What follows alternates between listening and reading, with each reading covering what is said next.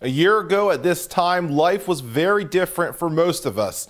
Before mask wearing, social distancing, and staying at home became a national pastime.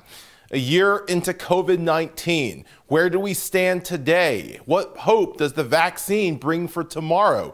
And what about these new strains that we're hearing about?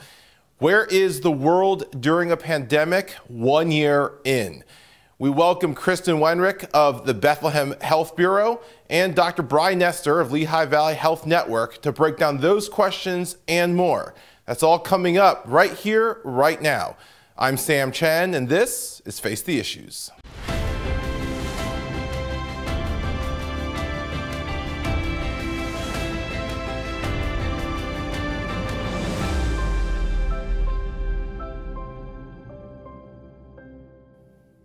Good evening and welcome to Face the Issues. I'm Sam Chen. A year ago, life looked very different for most of us. We weren't wearing masks, we didn't need to be socially distanced, and most of us weren't staying at home unless, of course, by choice. A year into the COVID-19 pandemic, potentially the worst health crisis in 100 years. Where do we stand a year in? And what hope do we have for the future as we look toward a vaccine? Pleased to welcome this evening Kristen Wenrich from the City of Bethlehem's Health Department. Kristen, welcome to Face the Issues, and thank you for being here, but also thank you for what you do every single day. Thank you for having me. And Kristen, it's good to have you. I want to just start by asking for your reflection. You have been at the health department in Bethlehem for about a little over 20 years now, if I'm not mistaken. You've committed your life to public health. COVID-19. Where does this rank on things you've seen as far as public health crises go? Definitely number one. Certainly we've prepared for these types of events, but to the scale and duration that this has lasted, we just had never anticipated anything to this magnitude. Certainly we dealt with H1N1, we had Ebola, Zika, so we were, again, used to dealing with certain health issues, but no one could have anticipated last March when we were first diagnosing our first cases of COVID-19 that we still, a year later, would be dealing with the same situation. Yeah, I remember going back last March, our viewers know I had COVID-19 back last March, one of the early cases, and having been through H1N1, I remember thinking when this all started, this isn't going to last that long. This is, we've had H1N1, to your point, we've had Ebola, we've seen crises like this, and yet here we are a year later and we're still talking about it. It's impacted our lives, it's impacted everything on the news. How has this been different? Obviously the magnitude, but how or even why, from where you sit, has this been different than, say, H1N1? I mean, we never could have imagined complete shutdowns of our society where children weren't in school, where businesses were closed. Our sole operations are focused on COVID-19 and have been largely since March. That's definitely been a challenge because we have so many other public health issues that we're addressing on a daily basis. So to really have to take your staff and divert pretty much all of their time dealing with this issue for a year has been extremely challenging. And we know that suicides aren't going down, heroin and opioid overdoses aren't decreasing. We know that these other public health issues are out there, and it's just you don't have the depth to be able to address everything as much as we'd like to. I think that's a interesting point that people don't always think about. To your point, the opiate crisis didn't just go away. I mean, a year ago, these were things that we talked about regularly and didn't just disappear. And, we see numbers that heart attack numbers are down, stroke numbers are down. They didn't just stop happening, but with all the attention being paid to COVID-19, people even being afraid to go to see their doctors with other conditions, there's an impact larger than just the virus. Kristen, I want to run through some numbers here. Worldwide, and of course, this is as we're sitting here recording today. This is going to change by the time our viewers are watching this. Worldwide, 101 million cases, 2.19 million deaths. In the United States, just shy of 26 million cases, 433,000 deaths. In Pennsylvania, 830,000 cases with 21,350 deaths. And the Lehigh Valley, a little bit above 50,000 cases with a little bit more than 1,200 deaths. You said earlier, this is the magnitude, you've never seen anything like this before. What has it been like working in your position? What has it been like working in public health during this pandemic? I mean, it's definitely grueling.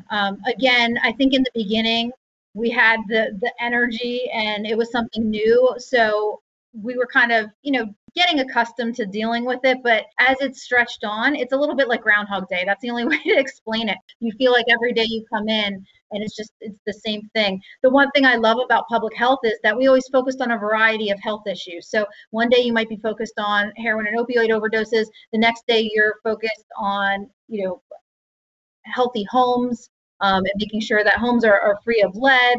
Another day you might be focused on chronic diseases. So I love the variety and that we provided a variety of programming and not one day was the same. That's really what attracted me to the field. And really, again, since this last year, I feel like every day's been the same. But I think you need to take one day at a time. That's really the only way I've managed. I know many of my staff, we've been working 7 days a week, obviously more than 8-hour days. We've been conducting investigations. Anytime somebody is positive, we need to investigate that case, collect certain information, instruct them what they need to do as far as isolation, and then we need to obtain their contacts and do contact tracing. So we've had to really extend out our staff as well. So our staff, we're a staff of 25 individuals. So we had to hire some outside assistants to be able to help manage just the number of cases to make sure that we were investigating them effectively. And that has got to be taxing. I imagine, first of all, 7 days a week, that's got to be physically taxing, but I imagine it's also emotionally draining at times.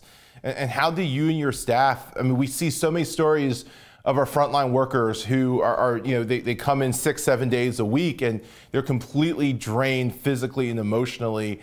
How has it been for you and your team, and how do you deal with that? I have a great team.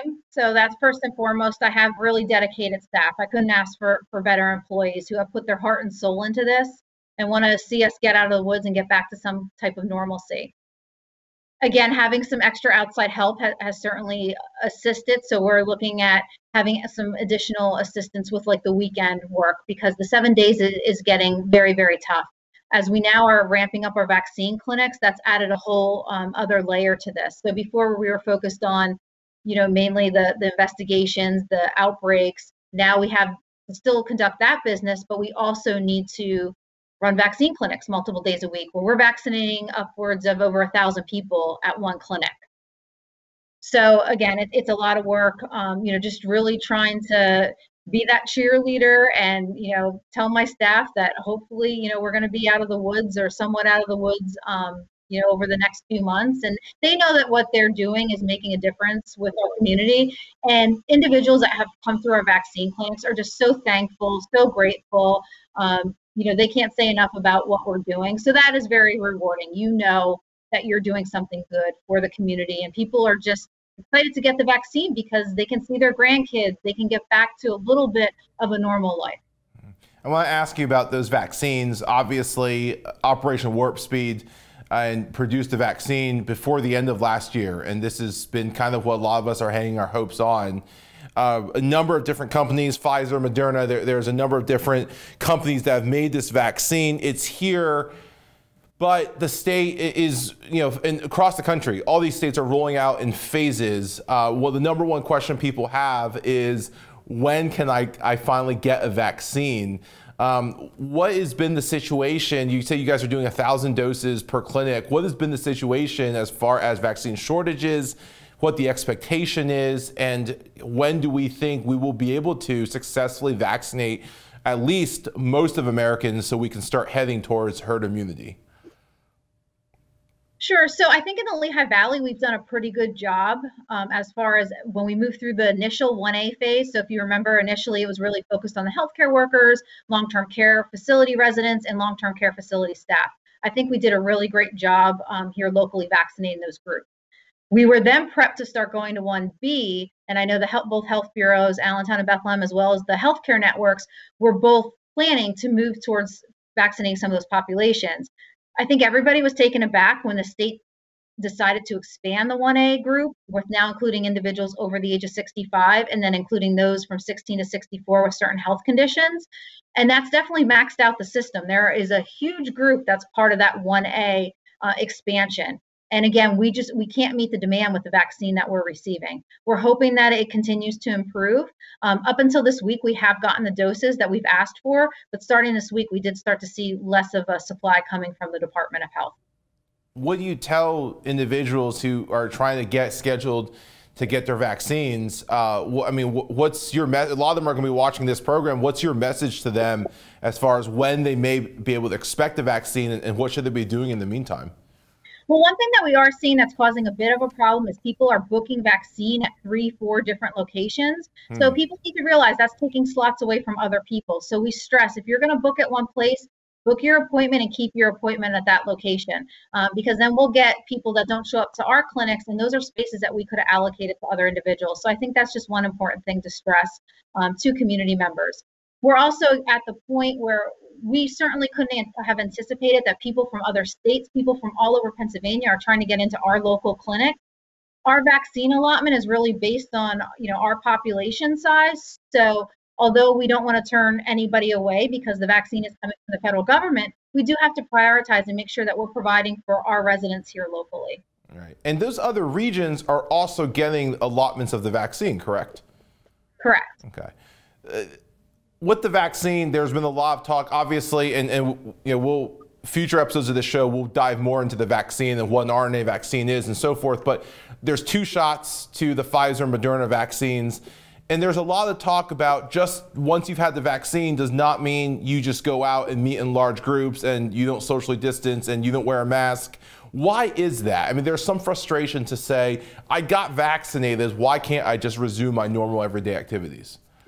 Correct. They're not really sure how infectious you could be, like even if you're vaccinated. So that's one of the reasons that they're still requiring the mask usage, the social distancing. Just because you're vaccinated doesn't necessarily mean that you couldn't pass coronavirus on to somebody else. Okay.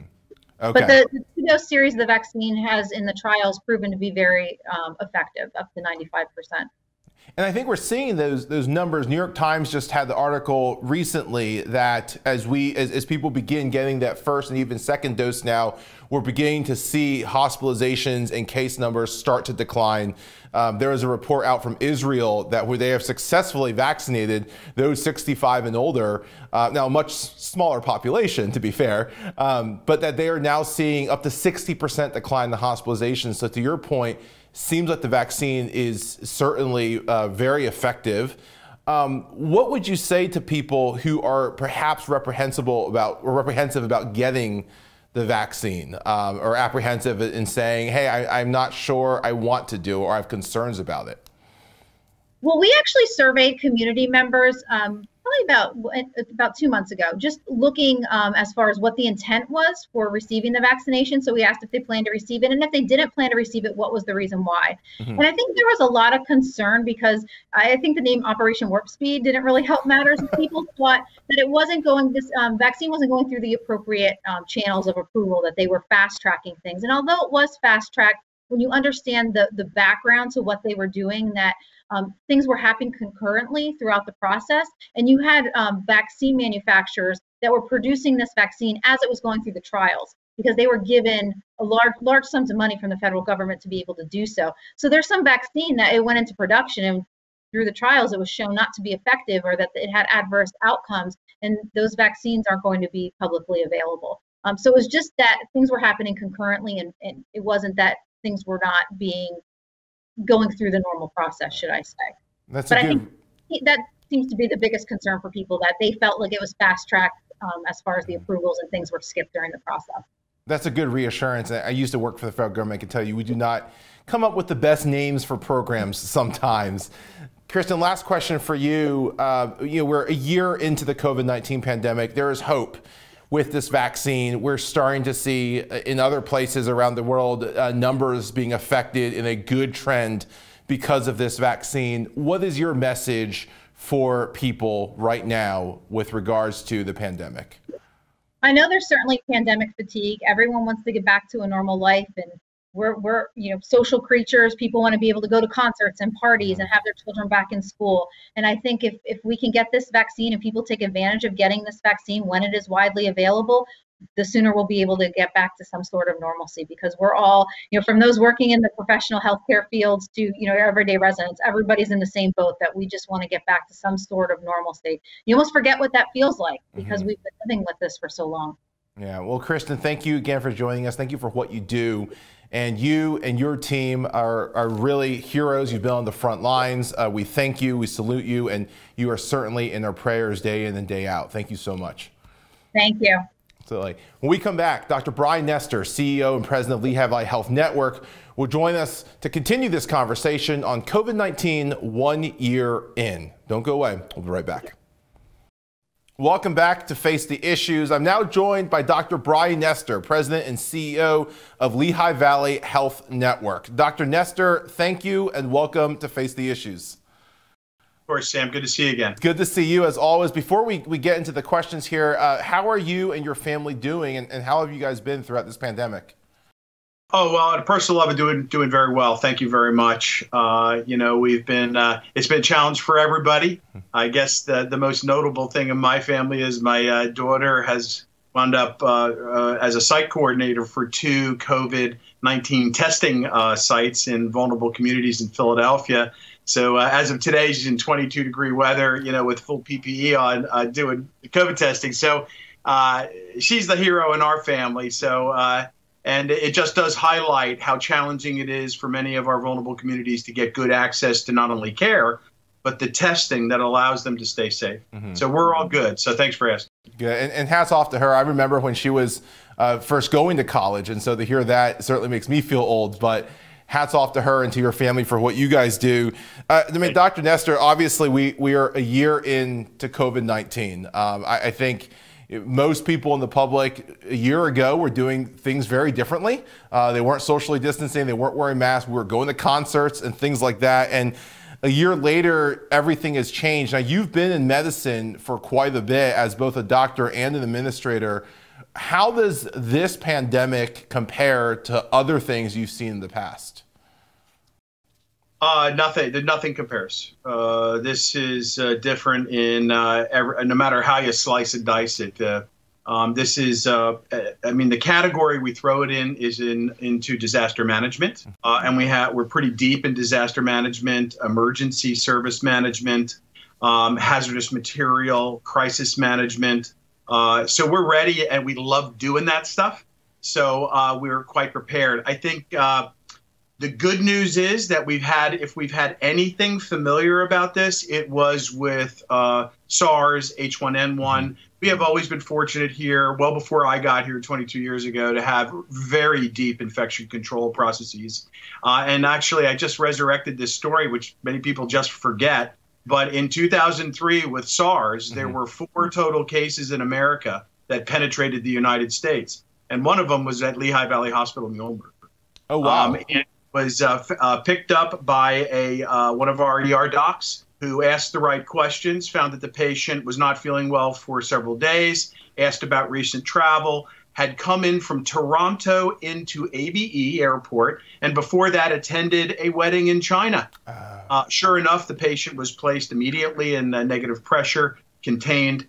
10 hours later, a DC-10 of CDC officials were on site. So we have a lot of experience with surveillance for these types of things. We are one of 4 Ebola centers for the state of Pennsylvania. So I think this is kind of stuff we like to take charge of, but nothing prepares you for this, to answer your question. Wow. And what are some of the changes that we've seen? I mean, obviously, LVHN's had to adjust. But also, other conditions don't just disappear. And I mean, when you look at the numbers, it seems like it almost looks like less people are having heart attacks and strokes and so forth. I can't imagine that being the case. What's led to those number drops? Are people afraid to come to the hospital, and how have you guys adjusted to that? I think many people are, Sam. I think you hit it right on the nose. And it's changed. Everyone reacts to these circumstances differently. They have different interpretations on whether they wear a mask, whether they should get the vaccine. Maybe we can talk about those things. But there are people out there, and I'm one of them too. I never like going to the doctor. I like to hey, I'm feeling good. Life must be fine. That's not how you manage your health.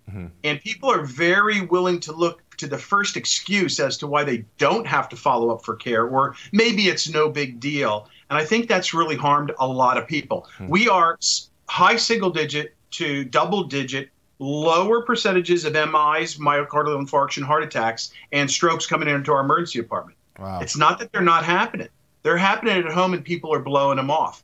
That keeps me up at night. I worry about that. I would say hospitals are safe. Our doctors' offices are safe. Do not put off your care. We can, as they say, walk and chew gum at the same time. We can take care of COVID-19 people, not get you infected.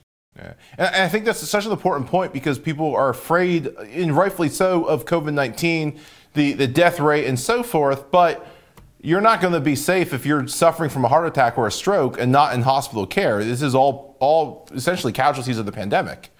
You're exactly right. People should prioritize their care. Again, you don't want to infect, you don't want to be typhoid Mary or John, right? So you want to protect yourself, you want to protect your family, but you can go back to your normal engagement with your doctor, the use of express care locations, to get your MRI or CT. We've shown that we can do these extremely safely. And by the way, in particular, we are well below national and state average for the spread of COVID-19. Most of the spread that we have amongst our workforce, below 1%, okay? And most of that, they get it from their community or families. So the hospital is a safe environment. Please, I wish the listeners would.